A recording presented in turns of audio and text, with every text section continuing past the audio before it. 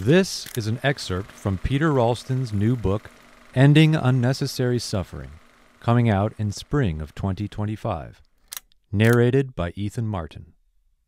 By becoming conscious of how overlooked conceptualizations influence your experience, you will understand the impact these hidden activities have on you. There is a lot of isn't masquerading as if it is. It seems like they are inherent in the experience of real life, but they aren't. In order to dig into some of this, let's go over a bunch of common forms of suffering and consider what's behind them to see how they get constructed.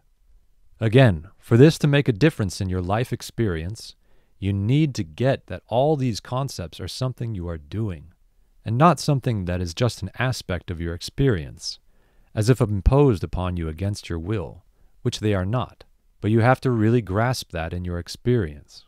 Once you experience you are doing it, and catch yourself doing it, you can stop doing it.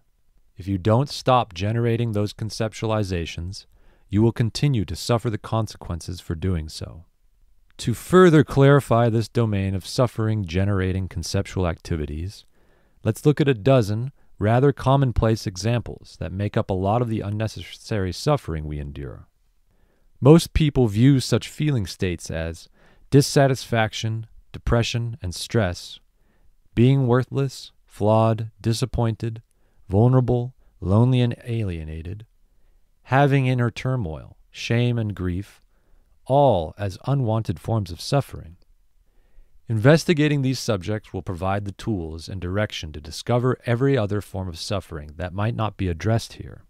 You may not find all of these particular forms of distress operating within you, or maybe just on occasion, but it doesn't hurt to look into them all, and perhaps find something you haven't consciously noticed before.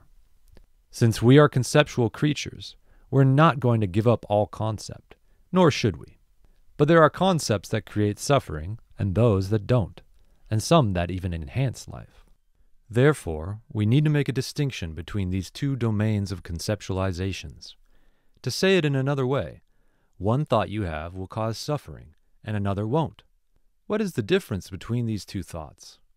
You need to know this in order to proceed successfully and start doing the work of ending unnecessary suffering. Ending Unnecessary Suffering is coming out in March 2025. To get on the pre-sale list, check the link in the description.